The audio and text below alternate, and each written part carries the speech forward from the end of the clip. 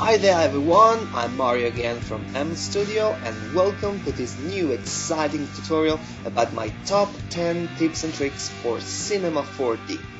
Who am I? I'm a 3D artist and trainer, and you might also know me for my free Cinema 4D preset called Toolbox. And if I had to start giving you one useful trick or advice, well, I could say that if you want to simplify the way you use Cinema 4D, if you like free materials, if you want to make even better renders, you should go grab it. It's free. But enough about me, let's start with the first tip of this episode. Hide and show axes. Let's say you are using the pen tool to draw a shape, and all of a sudden you want to put a point in here, and the axes are in your way. What do? Well, what you can do is to use this shortcut, Alt-D or Option-D on a Mac, and bam, your axes are gone. You can go on drawing your shape, and if you start missing your axes and want them back, press Alt-D one more time, and they will show again their pointy face. Second one, show a background image on a view. Let's say you have found the best banana in the world, and you absolutely want to model it in Cinema. It might be helpful to put it in the background of a view and use it as a reference. How you do that? Just click the option menu of a view and choose Configure.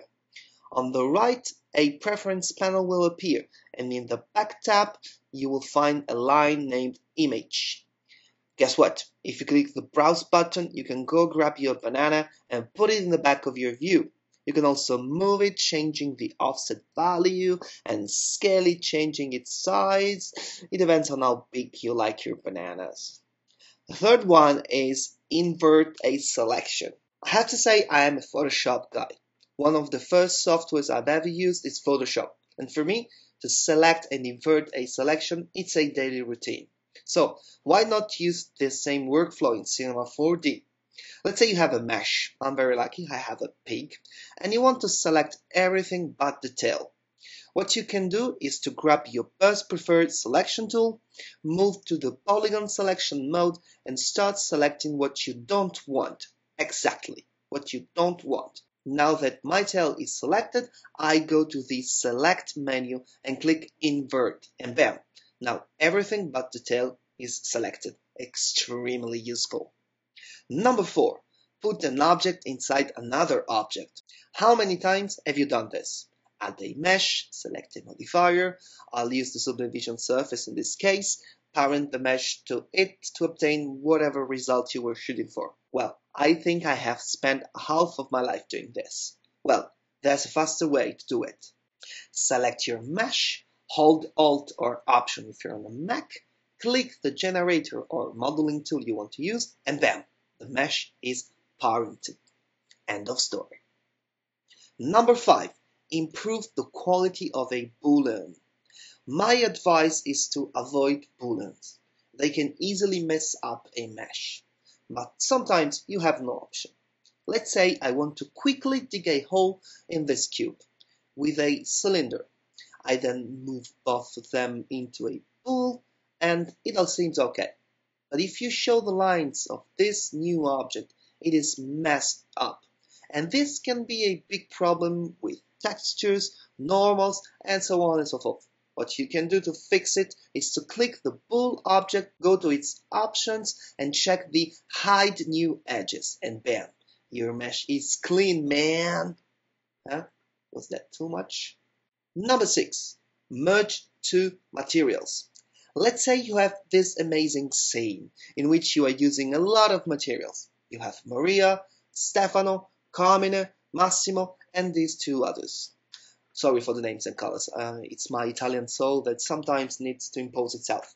One day, you decide that Maria has to replace Stefano, Carmine, and Massimo because you don't need them anymore. She doesn't need them anymore. The fastest way to do this is to again simply hold the Alt key on your keyboard and drag a material over another. This way, when you release your finger, it replaces the one beneath it. Maria, she's a real man-eater. It wasn't funny, I know. Number 7. Delete unused materials. Now you have Maria in your life. Everyone else is useless. And the situation could be worse than this. How many times have you seen this, huh? Tell me the truth.